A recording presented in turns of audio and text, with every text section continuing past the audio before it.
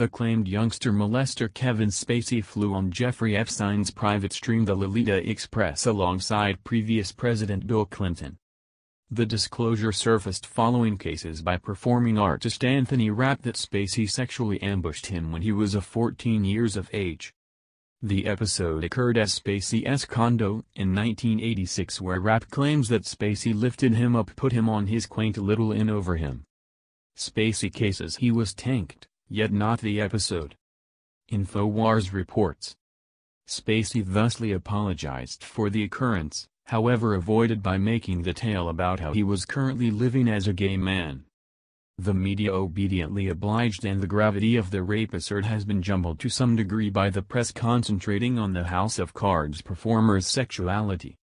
In 2008, agent Jeffrey Epstein, whose companions incorporated the absolute most intense individuals on the planet, was sentenced requesting an underage young lady for prostitution. Spacey was ready Epstein's private stream with Bill Clinton when it flew from JFK Airport into the Azores before the previous president and the performer appreciated a voyage through Africa.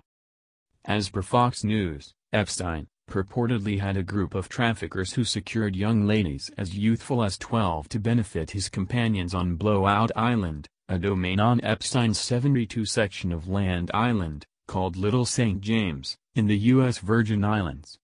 Bill Clinton took no less than 26 stumbles on the Lolita Express, an extravagance flight fitted out with beds where noticeable elitists professedly had intercourse with young ladies, jettisoning his Secret Service detail for 5 of those excursions.